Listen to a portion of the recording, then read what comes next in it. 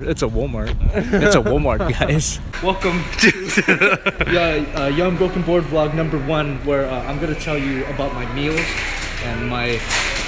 Fuck it, this is Gundam 101. This is what we're looking for, right there, right there, right there. But as you can see... Come in my ass. Okay. Oh, we're rolling, aren't we?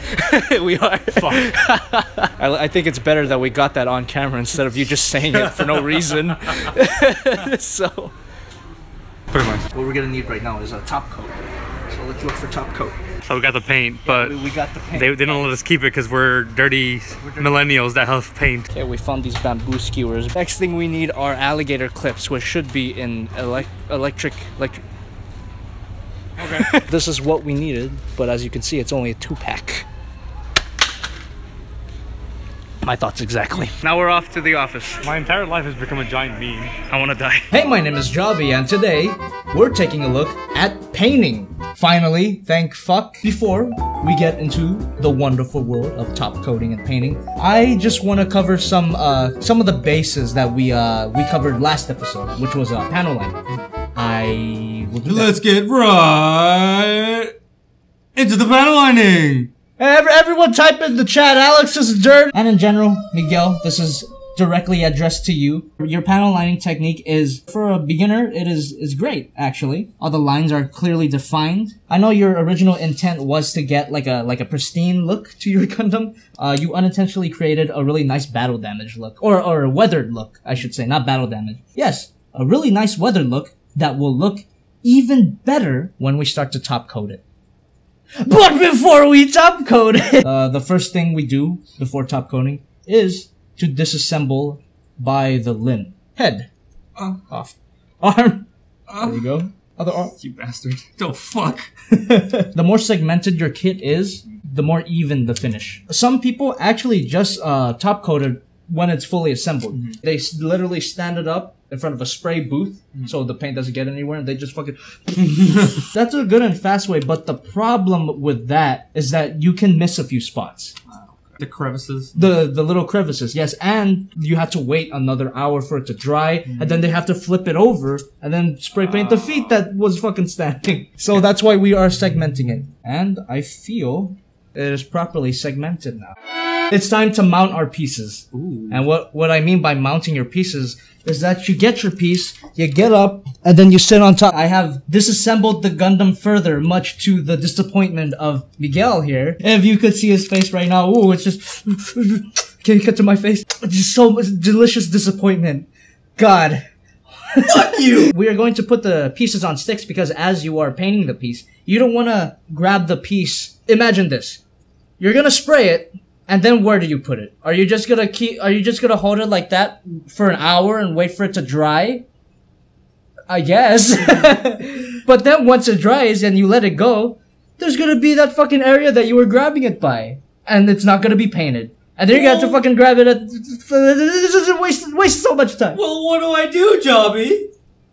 Get a real job. Just stop painting Gundams. That is why we use sticks. That is why we mount them on sticks.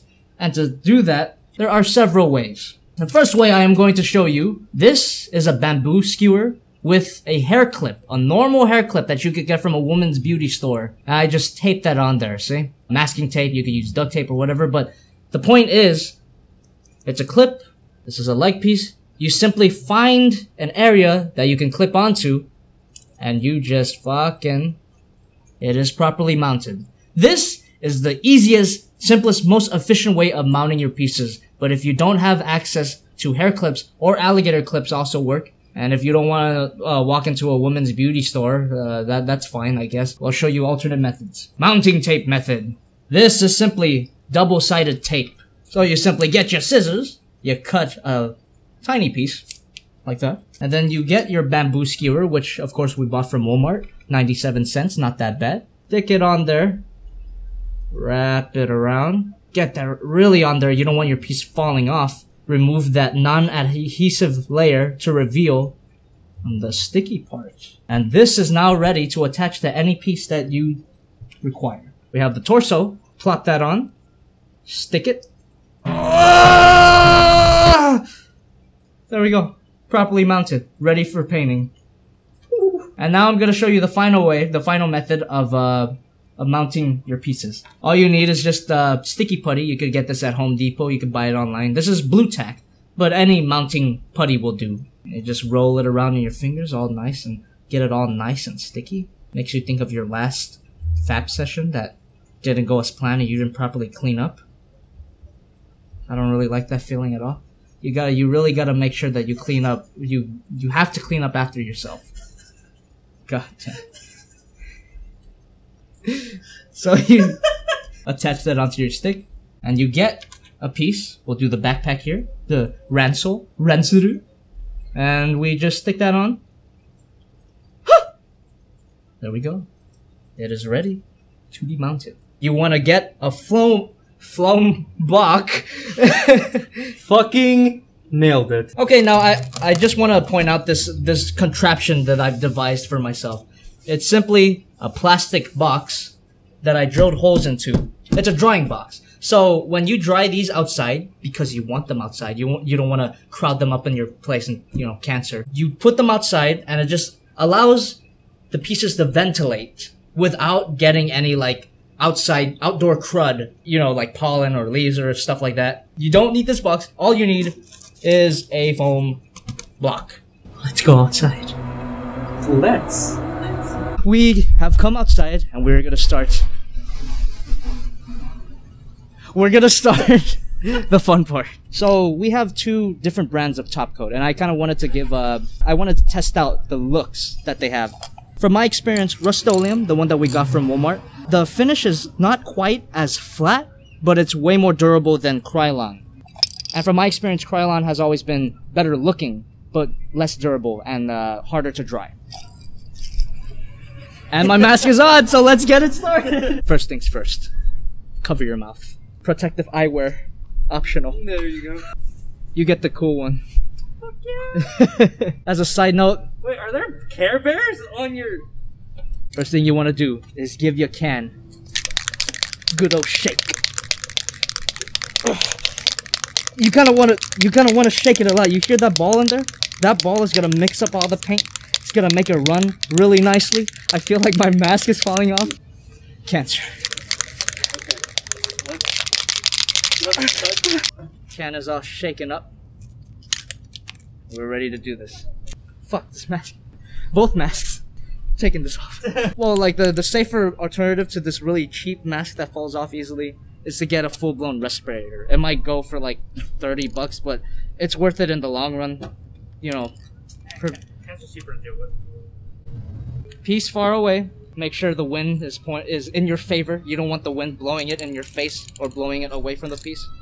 Give that one final shake. Give it a test spray. Let's do this. Light coats. Really light coats. You just want to keep doing that. Woo! You can just smell the cancer. There you go. Stick that back in your foam block. That should take about an hour to dry. Oof. Yep. Oh, there's something about this smell here. You know it's bad for you, but it smells kind of good. I don't know. It's because we're getting high. That's probably it. Light coats. You're not doing continuous sprays. It's short bursts. Fine. You don't really have to like overdo it either, huh? Nope. Not at all. The key is to not overdo it. Right. You know what I totally forgot to mention? Gloves. Oh jeez. But it's okay because these skewers are really long, so the paint didn't touch my hand. But You shouldn't be going out like and eating with your fingers. exactly. You can go rubber, you can go paper, plastic. But, you know, any glove will do, anything that will protect your hand. These pieces actually look way better than I expected. Now we're gonna try out the Krylon top coat. Yeah. I'm using my Blitz Gundam butt as a sacrificial lamb to test out this alternative top coat. And what I'm doing right now is just dusting off any flakes of dandruff. I don't know. Wash your hair, guys. Oh, that's a different smell. That's a different kind of cancer. Oh. Joy. That is straight up cancer.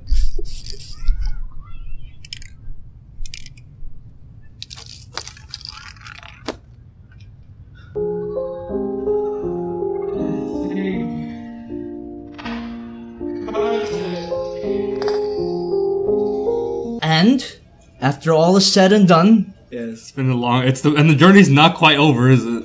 no, the process of painting, mounting your pieces takes a while. You know, considering drying times. And to close this out, I put back on my face. I think I'm just gonna mention one thing real quick. I think I'm gonna make a separate video, my thoughts on the whole process. Yeah. What I thought, and like if it discouraged me or not, which I don't think it did. But Gundam 101 review. yeah, exactly. Exactly. Yeah. I hope you enjoyed our time here together, but it's time to say goodbye. We'll see you on our next Gundam 101 video, which should be coming out next week. Oh yes. And we'll also see you on the podcast, which you should check out. And of course, for you JobbytheHong viewers, I will get to reviewing this next week. Next week's review will be the high grade RX-78-2. We're getting a lot of Gundam this week. Yeah. I mean, these next 2 weeks, next a couple lot weeks. of Gundam. This week, Gundam. Next week, Gundam. Quit telling me to do more Gundam. Fuck you.